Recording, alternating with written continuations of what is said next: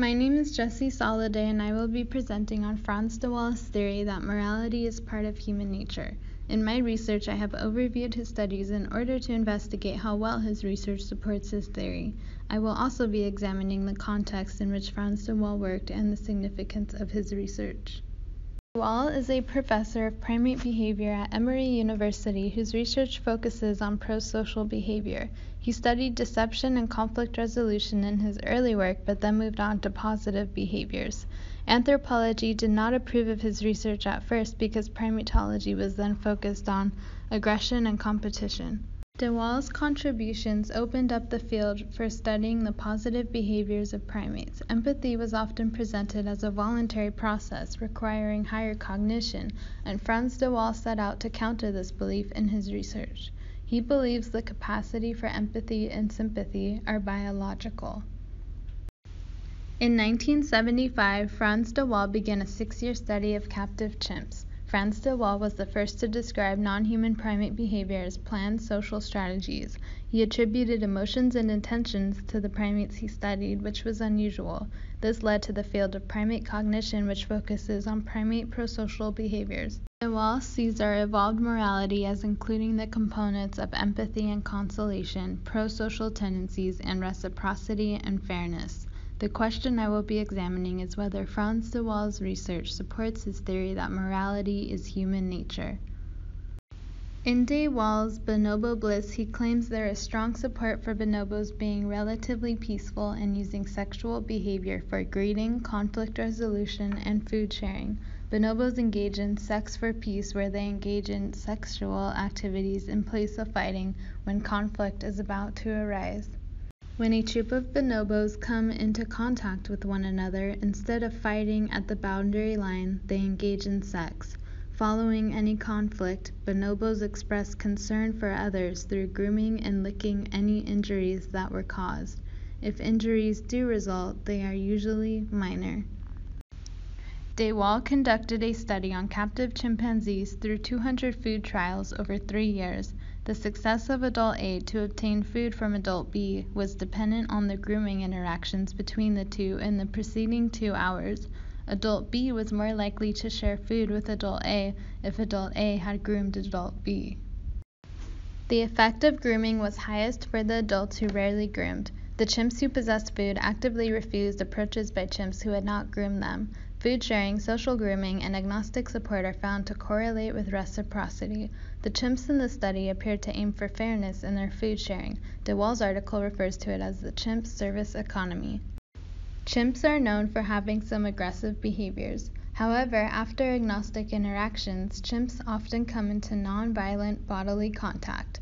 De Waal studied a large, semi-free colony at a zoo and discovered the chimps come into contact shortly after aggressive behavior. The contact is usually a kiss, embrace, holding out a hand, submissive vocalization, or a touch. De Waal termed the word reconciliation to refer to 2 apes performing one of these contacts after the 2 fought. He also termed the word consolation, which is the contact of the aggressed ape with a third animal.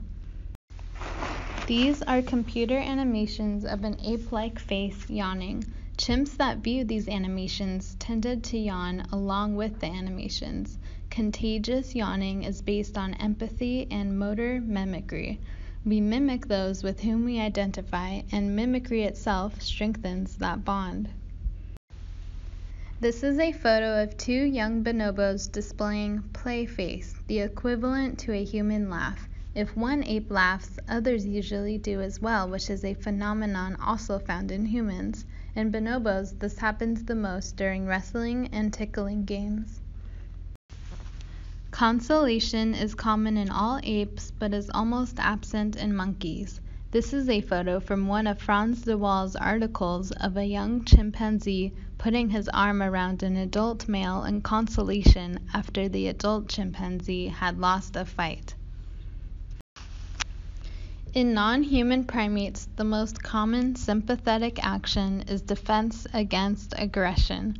When a female reacts to help another female from being attacked by a dominant male, she is at a high risk for injury.